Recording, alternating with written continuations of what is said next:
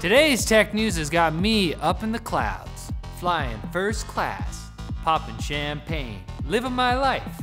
Oh, the flossy. Are you high at work? As you probably know, people don't have as much money to buy stuff right now due to the pandemic, and smartphones haven't been immune to the economic downturn.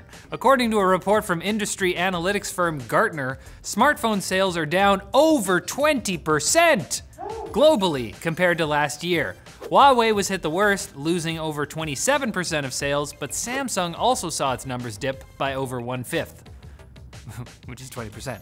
Interestingly, Apple hasn't fared as badly, only losing about 8%. Whether that's due to brand loyalty or something else isn't clear yet. Hopefully, this will mean lower prices come Black Friday that are actually worth getting up at 5 a.m. for, and available online, so we can avoid that whole shopper stampede situation. Not advisable right now. Social distance stampede.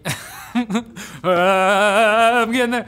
While we're used to electronics generally getting smaller and sleeker as time goes on, some things really buck that trend. The Xbox Series X isn't going to be the most thin and trim gaming console ever, and now it looks like the rival PlayStation 5 will be following its lead. According to a specialist from a Russian video game publication, the console will be, quote, very fat, or about twice as tall as the PS4 Pro. Basically ATX. It's an ATX PS4. It doesn't look like it'll be tower style a la the newest Xbox, but instead resemble a horizontal box, just taller than what we're used to. But all sources point to the PS4 having some powerful hardware under the hood, and you know what they say, with great performance comes great chunk. Oh. That console's gonna be thick, boy. Damn! That's so thick I am, boy! If you bought a Core i9-9900K, I hope you haven't thrown away the box. Intel has announced that it will no longer be shipping the processors in those cool dodecahedron packages. Although the processors should still be available for purchase for quite some time, you'll be getting it in a more unremarkable box. With fewer sides? Yeah, well, I like the amount of sides. And it's not too surprising since the new i9-10900K has recently arrived on store shelves as Intel's newest next-gen flagship. How am I gonna roll initiative? There's a joke about that already, James. If you still want to get your hands on a box you could also use as a die in a tabletop RPG, then get a move on because shipments are due to stop in a little over 5 weeks. Of course, it's just a box at the end of the day, but think about the fact that cool trinkets are a multi-billion-dollar industry. Just walk into Crate and Barrel and check out all the weird decor that just kind of sits there. I don't get that. We don't have that store. We don't have Crate and Barrel? Now it's time for the quick bits, dang it, brought to you by the Manscaped Weed Whacker Nose and Ear Hair Trimmer. It has proprietary skin-safe tech to reduce nicks and tugs, and a 9,000 RPM motor with a 360-degree rotary dual blade system. Oh yeah! One charge lasts a full 90 minutes, plus it's water resistant and has an easily replaceable blade. Also check out their performance package, which includes the Lawnmower 3.0 trimmer. Find out more at the link below or at manscaped.com and get 20% off and free shipping on the performance package with code LTT. Quick bit! No!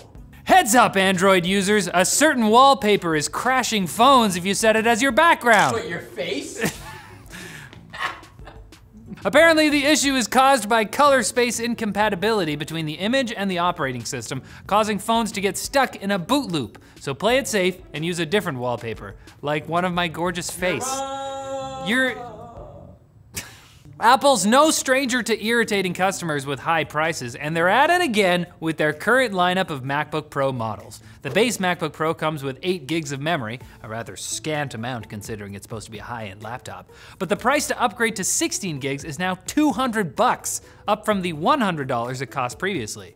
It's not clear what's behind the price change, whether it's a supply chain problem or the fact that it's just Apple. That's good enough of an explanation for me. True. Moving on. Developer Ebb Software is in hot water because the footage it showed of its new game Scorn in an Xbox Series X trailer was actually captured on, you guessed it. PC. Yeah, it's a PC. Scorn, baby. The gaming rig used an RTX 2080 Ti, which should be a bit more powerful than the Series X hardware, although it's not as big of a leap as we've seen with some past trailers. We wouldn't blame anyone if their enthusiasm for the game has ebbed a little bit. You're in a flow state. Wow.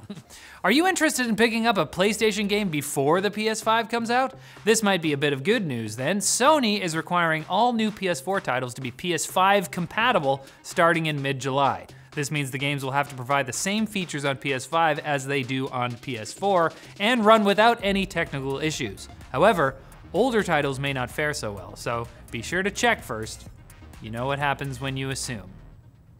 And the default operating system for Raspberry Pis, Raspbian, has changed its name to the simpler Raspberry Pi OS and added a 64-bit version. The developers say because the OS has changed so much, a new name was in order. I mean, look at me. Maybe it's time I get a new name as well. This was anymore? Pupa?